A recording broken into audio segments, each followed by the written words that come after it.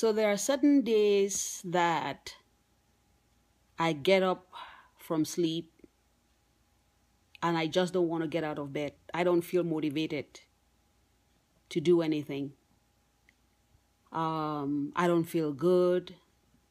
I just don't want to get out of bed. I don't want to do anything that day. So what do you do on days like that? It happens. It happens to the best of us. So this is where your why comes in, especially if you're working, if you have your own business. You know, why are you in that business? Why are you doing what you're doing? You want to make sure that whatever reasons, your goals, whatever reasons you have for doing what you decided to do, it's not just about money. It's not just about making money. It's big. It has to be bigger than making money for it to make sense. Otherwise, you'll get up. It's not every day that you want to make money. You know, some days it's like, okay, you have enough money in the bank, but why should I get up?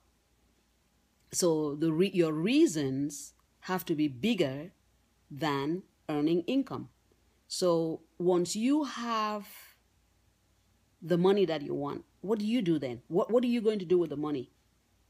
Let's say, for example, you're making so much money already, and you have a nice home, and you have a nice car, and you have everything you want.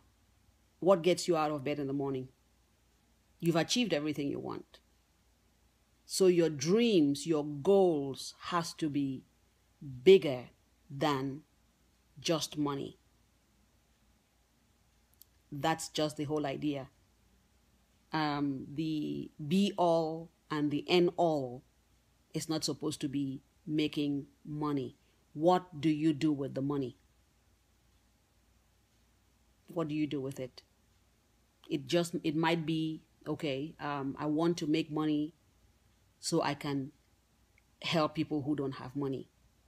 I want to make money so I can, there are children dying because they don't have food to eat. I want to make money so I can contribute to that. Whatever your reasons are, whatever your passions are, it has to be bigger than making money, because money in the bank does not satisfy anybody. It's what you do with the money that makes more sense. All right.